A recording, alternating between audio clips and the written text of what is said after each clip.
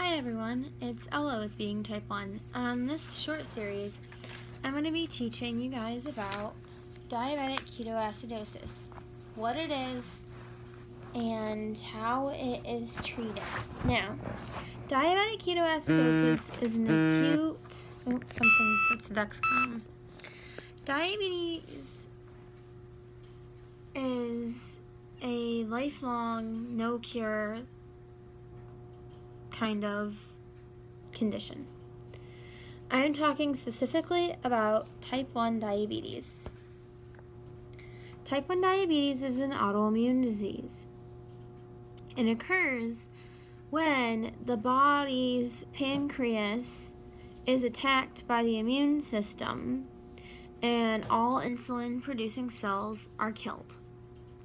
This leaves the person affected with type 1 diabetes insulin dependent for life.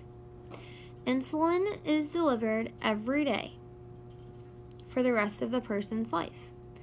The person has to test their blood sugar multiple times a day.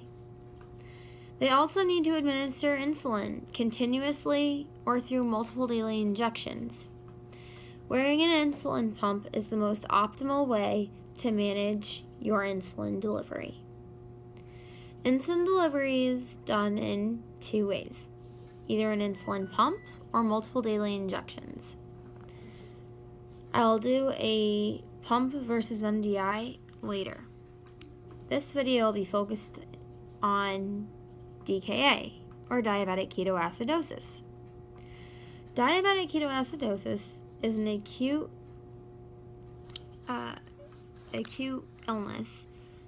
state that meaning it doesn't last long. So like type 1 diabetes is classified as a chronic illness because there's life support for it, but there's no cure. It is a constant daily battle. DKA is a short-term emergent condition that can occur in a type 1 either at diagnosis or at other times in their life for different reasons. Sometimes infection, sometimes extreme stress, sometimes a mix of infection and stress. Other things like if someone has a stomach bug and they're not able to take in enough carbs and liquids by mouth because of vomiting. If someone has gastroparesis, which again, same concept-wise as the nausea and vomiting, when someone, like, for example, because I have gastroparesis, I'm prone to rapid onset DKA because it is always a very delicate, careful balance of keeping those ketones away. So because of that, I have to have my IV fluids on almost all the time. And I have to have my IV meds and such all throughout my daily life, in addition to managing my type 1 diabetes, which is the insulin pump, plus my continuous glucose monitor, plus, of course, the blood sugar checks every 2 to 3 hours. So, right now, I'm in the ICU. We have just about kicked DKA out there. Bye-bye. We beat it. So, what is diabetic ketoacidosis? Diabetic ketoacidosis, or DKA for short, is a severe, life-threatening condition that must be evaluated in an emergency department and is treatable in an ICU level setting. That means the intensive care unit. DKA occurs when there is a lacking in insulin delivery or insulin absorption and the body is not able to combine insulin and the carbohydrates or glucose and bond basically to make energy. So what happens is, and there are three really golden components: carbs, insulin, and hydration. So, for example, carbs, insulin, hydration. A lot of times, these two are more focused.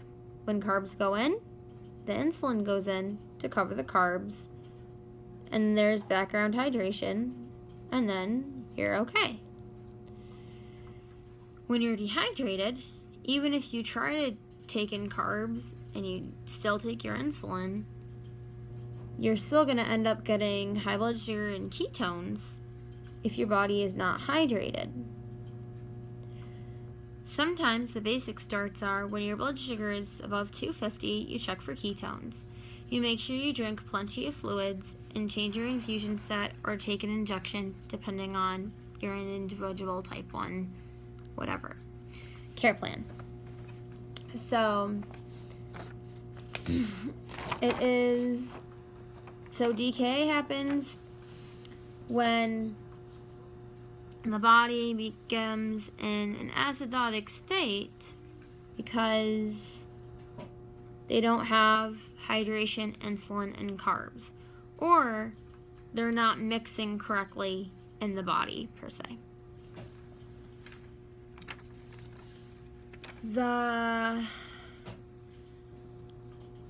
Okay, that's like a scientific sheet. Okay, so what does it feel like?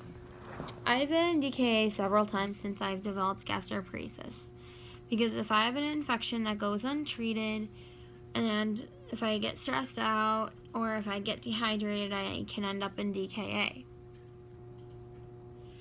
What I experience typically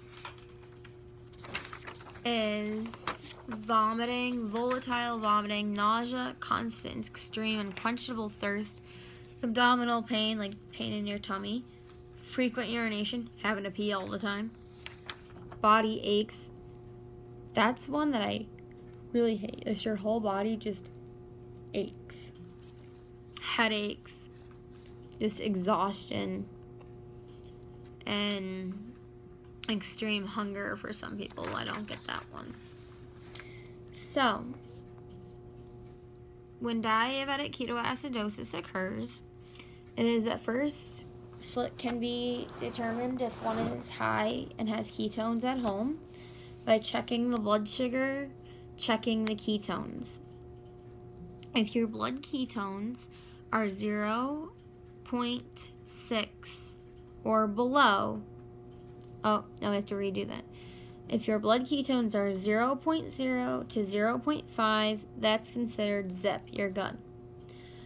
Once you're between 0.6 and 1.4, that is at risk for diabetic ketoacidosis. At a reading of 1.5 or higher, a patient is considered in diabetic ketoacidosis and should proceed to the nearest emergency room. You can obtain a blood ketone monitor through your endocrinologist's office and ordering one from a mail-order diabetes supply company as well. It is very important to check ketones regularly when you're high, because a lot of times DKA can be beaten without the hospital. If someone's able to catch those highs, that ketones, they change their insulin pump site, get that insulin going and start drinking tons and tons of fluids, then a lot of times you'll be able to clear it. Or, if you're on shots, did you make sure you took your last Lantus dose? Sometimes when you're on shots, you have to take even more insulin in general. If you have an illness, you have to take more insulin and try to drink even more fluids to avoid acidosis. If one goes into ketoacidosis, it'll kind of go a little bit like this. They'll go to the hospital, they'll draw some blood work, and they'll take your pee. You'll have to pee in a cup, and they'll take your pee, and they'll test your blood work and your pee, and then once they have the results, they will probably, and if you are in DKA, so if your anion gap is greater than 12, and your beta-hydroxybutyrate is 1.5 or above, then you'll be moved to the ICU, In the ICU, they will start an insulin drip. It just looks like this. And the small bag over here is the insulin. And on your IV pump, it will look a little bit similar to this. Then you'll have your maintenance fluids with some potassium sometimes. My potassium has been really low, so they've had to do a lot of RER, which is just rapid electrolyte replacement. All that really means is my body doesn't have some of the electrolytes it needs, so I needed to get a lot of IV magnesium and potassium and phosphorus. And tomorrow I'll have to get iron. But they'll put you on the insulin drip. Your blood sugar will be checked every hour, often on the hour.